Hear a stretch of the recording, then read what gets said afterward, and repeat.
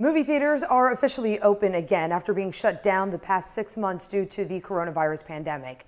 AMC Theaters officially started its reopening process today, opening 100 across the country, including these 5 theaters in Tampa Bay. But what safety procedures have changed? And is it enough to keep you safe? 10 Tampa Bay asked an expert, getting you answers.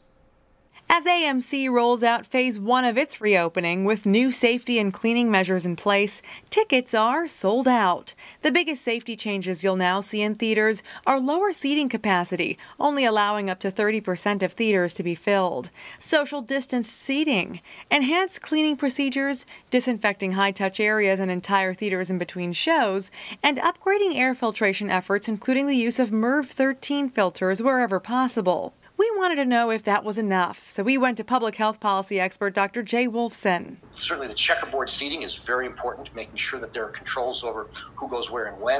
Wolfson says all of those changes are important, but one is more crucial for indoor areas. Every day, those HVAC systems, those air conditioning and ventilation systems, really have to be checked to make sure the filters are clean, that the air is funneling in the right direction. We don't want it coming from one person right to the next, that it's exhausting properly, that if they have any cleansing systems or scrubbing systems in their ventilation systems, which some large facilities do, that they're working properly.